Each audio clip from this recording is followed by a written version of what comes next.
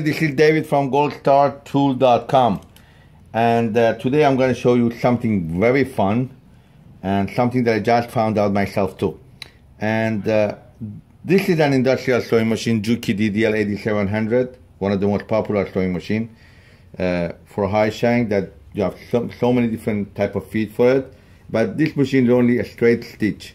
They come in different styles for sewing heavy material, denim, jeans, and light, and so forth and so on. And I received many questions regarding if we could use this machine in a free motion style sewing for doing embroidery and doing free motion, just free motion.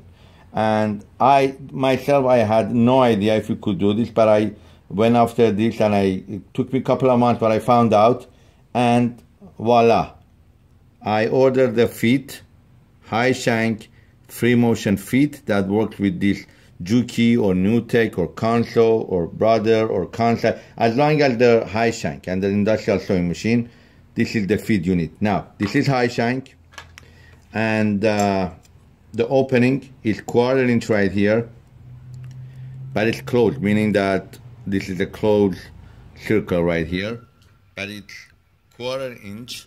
And obviously this one is clear, so you could see where you're going and what you're doing. And this one is steel and metal, and the type of foot is a little bit different than the other type of feet that we have. And I'm going to show you what is the difference. See, these are the regular high shank feet, and it has only one opening up here, so your screw could only be tight here to the needle bar. But with this one, there is a slot here, meaning you could adjust the needle bar up or down. The reason is because when you do embroidery or you're doing free motion, you're doing either quilting or fluffy stuff like this. That's what I'm trying to do, and could be high or low. And even though you could adjust the pressure from here, which is the needle bar, I mean, this is the needle bar pressure or foot bar pressure, you could always adjust your bar from here, up or down. But this is this place foot here, you could adjust the screw up or down, meaning it could be up or down. So what you do, you just take the feet out, use the same screw. I already put one in, and I did drawing here.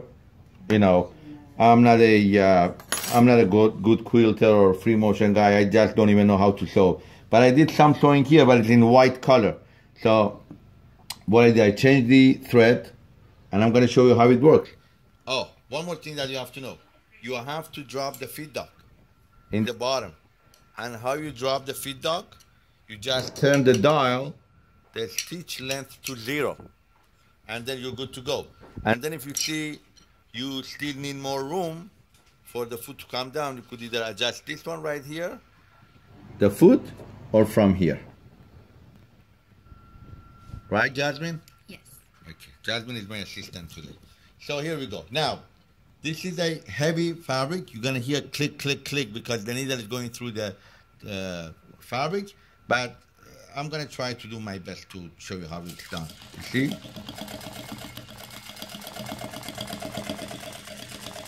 Let's say I want to go to, I don't know if I'm doing this the way you guys want me to do, but that's how it is. See? Let's say you want to, this is free motion. That's what it is, everybody. I mean, don't laugh at me, but that's how, I know you guys are going to call and say they don't do it like this, but that's how the setup is, you see? That's called free motion. And I had so many people call me and ask me, and I'm so happy that I did it. And here we go. This is a free motion. We just turned the sewing machine, an industrial sewing machine, to a free motion quilting patchwork type of sewing machine. This is the foot. I have it already on our website. Go ahead and check it out. And there is two types, regular one and clear one. Watch our YouTube videos, www.goldstartool.com. Thank you for watching. Again, this foot is for patchwork, quilting, and free motion for all industrial sewing machine. Thank you for watching.